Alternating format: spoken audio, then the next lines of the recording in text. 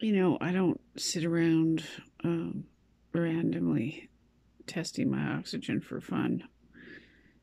I only will test it if I feel like something's wrong. I'm sitting here watching a movie. I don't know what time it is. Let's see, 12:30 a.m. Christmas Eve. Well, I guess it's Christmas Day now. I started suddenly feeling stabbing pains in my head. Popped on the meter, popped on the oxygen meter, and it started beeping.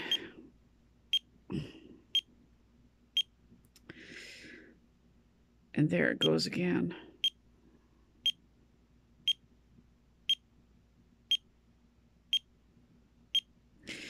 Ever since I had a problem, ever since I began to wean off this medication, I began to have problems with my oxygen. I think it did something to my spine.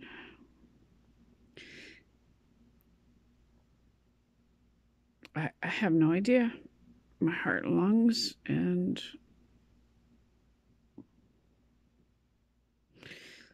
I'm sitting on an angle, and my spine does not feel good. And it's a strain in my neck and spine, and I kind of need, I'm watching a movie on my iPad, and I have the iPad, my oxygen is low. I have the iPad elevated on top of my sewing machine, so it's eye level instead of watching a movie on the iPad like this, and my neck hurts too much.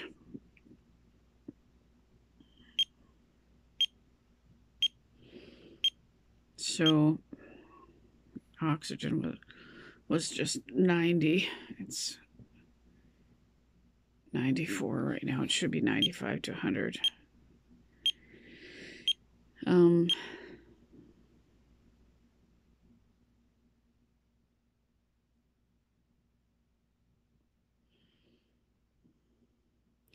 I've been struggling with my oxygen levels for, well, since this medication withdrawal started three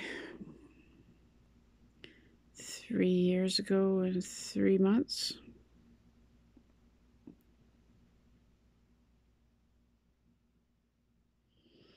I am critically sleep deprived. I was critically sleep deprived for years prior to this taper. Prior to this taper, for almost a year, I was sleeping only 1 or 2 hours a night prior to the taper. And then the taper started, and immediately spine and heart and lungs and breathing and nerve damage, and almost 3.5 years later, and I'm struggling still with my oxygen. I don't understand any of this. Unless it, I don't know, could be, now my ear just started ringing. The hearing in my left ear just shut off, and my ear is ringing so loud I can't barely hear myself talk. Gosh, how bizarre.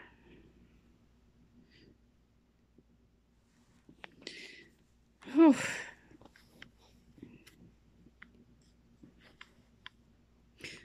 So many unexplained things.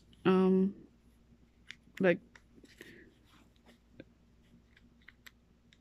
why would my oxygen be dropping the only thing I can think of is brain and spine inflammation, and you know, I have Chiari malformation and low cerebellum tonsils in the brain, and I'm wondering if it's brain stem compression. I'm wondering if that's why I'm critically sleep deprived, and I'm wondering if serious inflammation, you know, causes more brainstem compression and causes autonomic issues.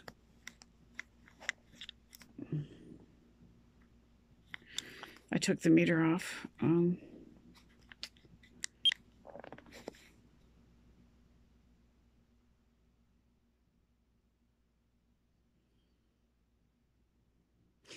Nobody's offered an explanation for any of this. I'm pretty sure even if they knew, they wouldn't tell me tell me what their theory is or what they think is happening.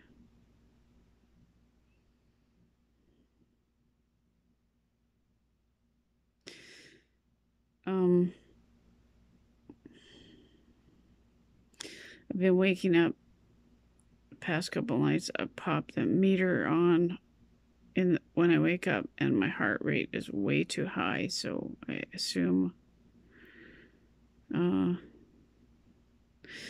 like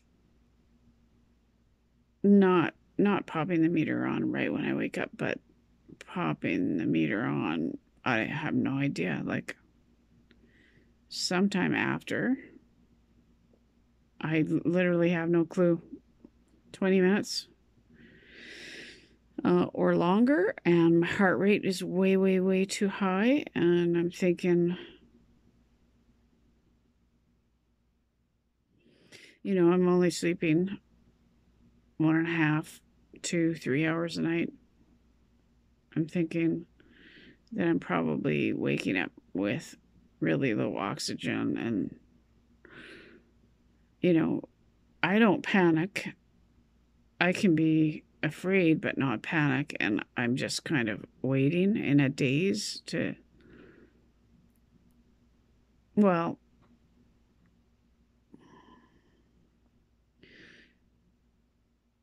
when my brain is suffering from low oxygen, I'm not having constructive, conscious, like productive thoughts, because I'm out of it. Like it affects my thinking. It's kind of like banging bonking your head on the wall or something. You're kind of stunned and dazed, and you're not having, conscious, I don't want to say rational. You're just not even thinking yet. You're just kind of in a state of shock or stunned.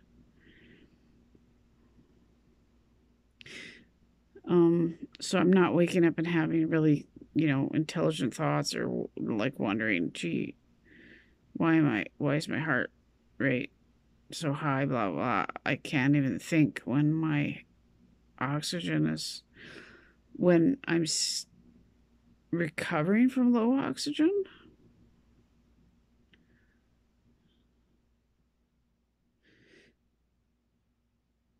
I guess it would have been more helpful if I put the oximeter on right when I wake up, and then, which I often do, but I didn't these past.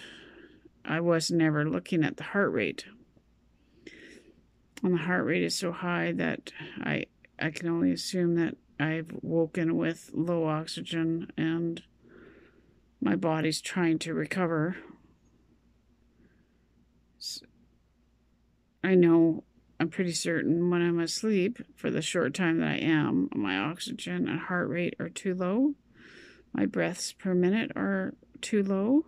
And then when my body wakes up, you try to overcompensate. I don't feel like I'm gasping for air, but I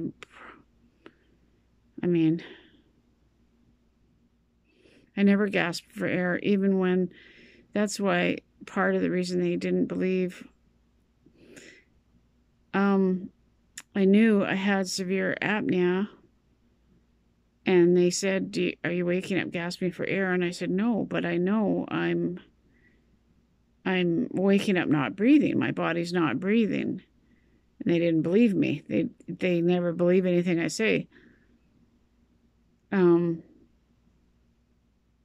My heart rate's gone down to 27. I never wake up gasping. I wake up in shock. I wake up, I think, just waiting for things to waiting for my body to do what it needs to do. And I'm really having problems breathing.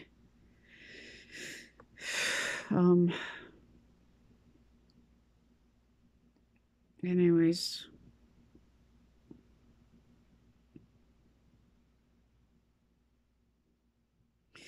And that awful feeling since this began 3 years and I guess it's 4.5 months ago. Every time I exhale, I literally feel like the life is draining out of me. It's I'm struggling to breathe.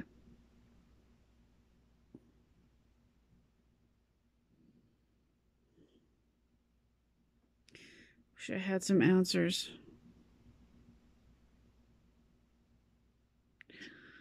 I had 2.5 hours sleep last night, less than 3 hours.